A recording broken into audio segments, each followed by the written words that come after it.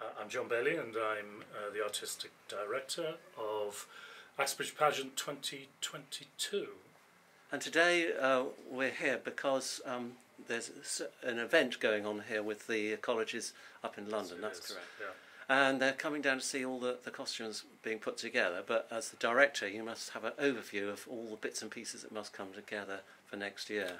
Well, I guess this is a day when the thing begins to piece itself together again. The event in London was probably the beginning of it. Buds of hope, because for a long time we thought that there was not much hope in this whatsoever.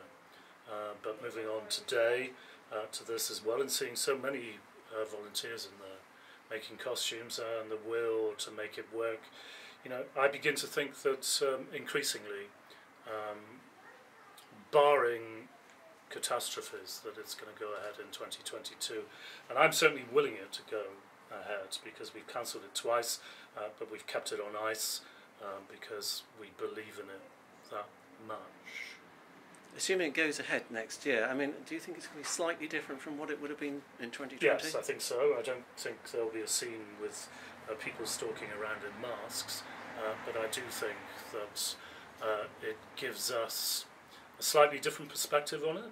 For me, it does, and I've already revised the look of some of these things, simply because I've been able to sit on it and think about how we might make an opportunity of that lull in time.